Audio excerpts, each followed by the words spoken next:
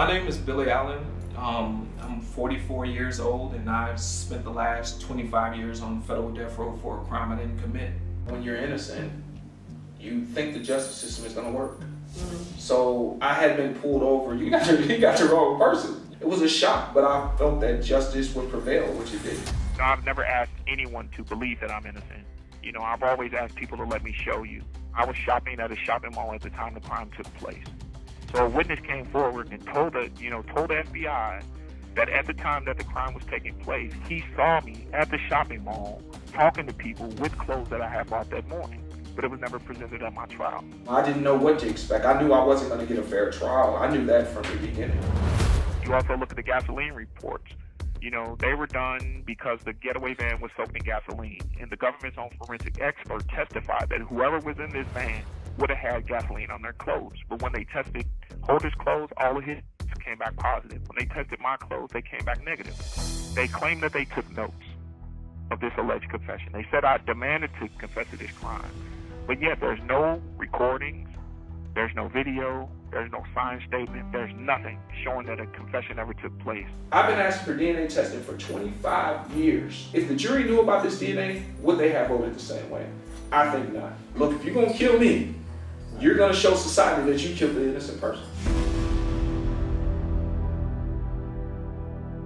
Well, Yvette, thank you for being here. Thank you so much for having me. Well, I'm sorry that you need to be. Now, Billie tells you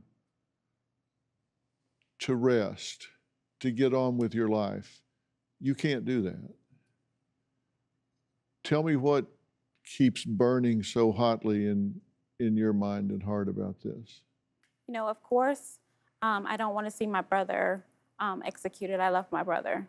But what really fueled me to continue this fight for my brother for over 25, almost 26 years is the fact that he's innocent and he has evidence to prove it. He has DNA evidence. There's gasoline reports. There's alibi witnesses that was never presented in his case. Okay, so their getaway car was a van. Yes. Okay, now, kind of like people see in the movies, they wanted apparently to destroy any DNA evidence, so they were going to burn this van. So whoever did this had pre-soaked the van in gasoline. What happened to the van? It exploded. Before it was supposed to? Yes. Something ignited it, and so whoever was involved was soaked in gas. Yes. And then one person, Norris, was arrested. At the crime scene. Right, and the other supposedly ran in to the woods, but they were scorched. Yes. When Billie was arrested the next morning, I assume that they found him scorched and hair burned and all of that. That didn't happen though, did it? That did not happen. You say he had an alibi, and he was actually at a shopping mall, right? Yes. And there wasn't one witness, there were multiple witnesses, right? They remember him being there. Yes. He actually purchased multiple items. And he asked the officers to go back and look at cameras to prove that he was actually at the mall at the time. And also the security guard witness, which is the alibi, who spoke, mentioned to the FBI that Bill was at the mall at the time of the crime. Let's be honest, was your brother a thug? Absolutely not. Absolutely not. My brother, they mentioned that in the courts, but that's not who he was. My brother was, a lot of people don't know because we didn't grow up in the best community, but we went to some of the best schools.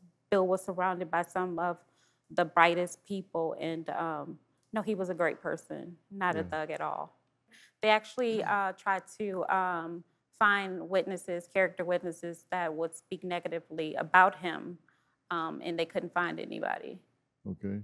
So he doesn't have a history of this kind of thing.